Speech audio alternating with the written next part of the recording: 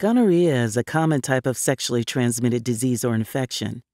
It's sometimes referred to by the slang term, the clap. The germs that cause the infection are tiny bacteria called Neisseria gonorrhoeae. You can catch gonorrhea from an infected person during vaginal, anal, or oral sex. And if a pregnant woman has gonorrhea, she can pass it to her baby as the baby moves through the birth canal during childbirth.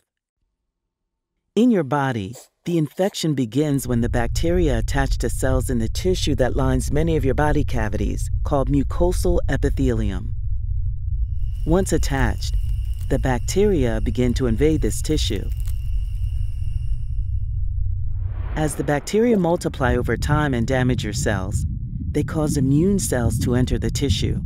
This inflames and damages the tissue as your immune cells try to clear the infection. Unfortunately, the bacteria have ways to avoid being eliminated by your immune cells. This allows the bacteria to grow and spread within your body. The main risk for getting gonorrhea is having oral, anal, or vaginal sex with a person who's infected. You may have a higher risk if you're sexually active and have more than one sex partner, are a teenager or young adult, or are a man who has sex with men. Many people have no symptoms, but if a woman has symptoms, they may include an abnormal discharge from the vagina, vaginal bleeding between periods, and a burning feeling while urinating. A man may have similar symptoms, such as an abnormal discharge from the penis, a burning feeling at the tip of the penis or while urinating, and pain in one or both testicles. In both men and women, gonorrhea may also infect the rectum, which is the last part of the large intestine. Symptoms of infection in the rectum may include itching or abnormal discharge from the anus, and pain during bowel movements. Left untreated, the infection may cause pelvic inflammatory disease in women.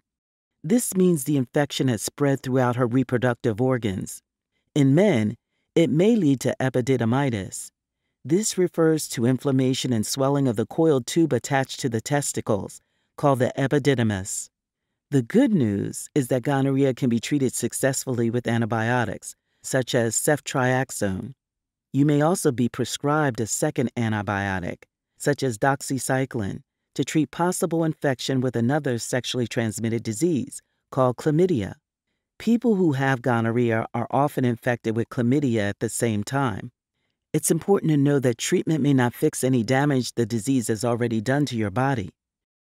After treatment, it's important to follow up with your doctor to confirm the infection has cleared, because some bacteria have become resistant to antibiotics. You can reduce your risk of getting gonorrhea if you only have sex with one long-term partner who doesn't have sex with other people and who has been tested for gonorrhea and doesn't have it. And you can practice safer sex, which means taking steps before and during sex to prevent you from getting or spreading gonorrhea. For example, using condoms correctly every time you have sex can reduce your risk. The most reliable way to avoid getting gonorrhea is to practice abstinence, which means not having vaginal, anal, or oral sex. To find out more about gonorrhea, talk to your healthcare practitioner.